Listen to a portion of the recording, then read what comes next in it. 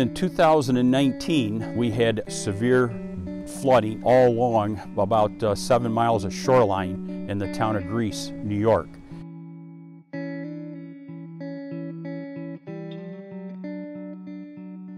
Existing systems such as the revetment, the gabion breakwall, the solid sheet pile, or the concrete breakwall, all of these systems is designed to go against nature. What about if we can switch that around by using nature to our advantage? How do we design a system that would combine the coexisting of the residents and also aquatic life? So I started to do some various sketches.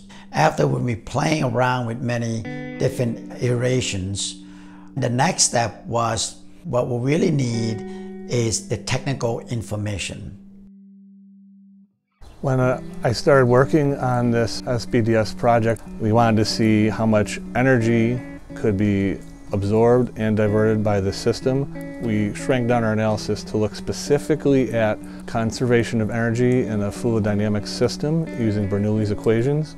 Once we knew the parameters we were looking for, we went to a computer simulation house that ran some modeling, and from that we were able to generate dynamic water flows, some animations. We saw something very interesting. We saw the vector field analysis of the water flows, so we were able to better understand exactly how our wall worked, and we're able to get to a calculation of how much energy was either absorbed or diverted by the wall. As the wave gets higher, the system really kicks in to where you can get a 5-foot wall having in the 38 to 39% absorption rate, and it can get as high as 41%. You think about that, every time a wave hits, which is can be between every 4 to 6 seconds, a large portion of that energy isn't hitting the wall itself. It's actually going into the chamber, is redirected out of the system back towards the lake. That information allows us to start building the true scale prototype.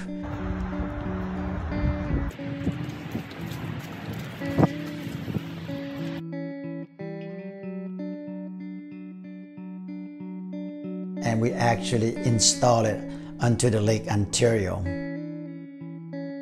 Pepsi put the prototype in the water, took a look at the splash on it, was very happy with its performance compared to a straight steel pile wall.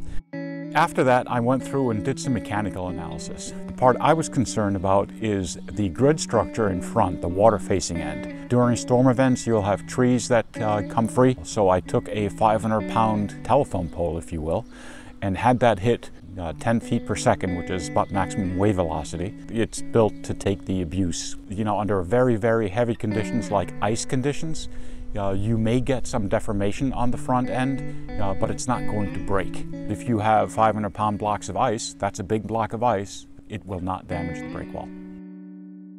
The SBDS is superior in design and performance to the existing rock systems and the gabion systems. One of my neighbors has a sheet piling system. Both my wife and our neighbor on the other side of our house can feel our house shake when the waves hit that solid sheet pilings.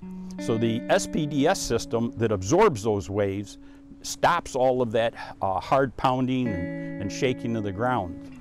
With the rock systems, algae builds up on them, they get slippery, your children and grandchildren slip and fall on them. You don't have easy access, you can't get down and enjoy the beach with the piles of rocks in front of your house. The gabion style, where the water goes in but then can lift up the concrete patios that are on top of them and cause destruction.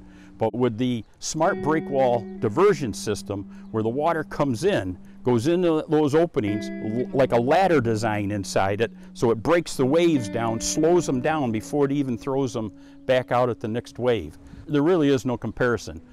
One piece is the care that Pepsi took to put in a stair for egress of deer, whatever other animals you might have in the water that can get out.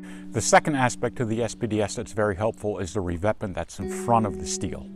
And this helps obviously absorb some of the energy, and you don't have to care so much that those rocks are going to settle and move as well, because the steel doesn't move, and that's the important part. Environmentally also gives refuge to the smaller animals, the smaller fish. That's one of the concerns the DEC has. This is something that's been incorporated into the SBDS design.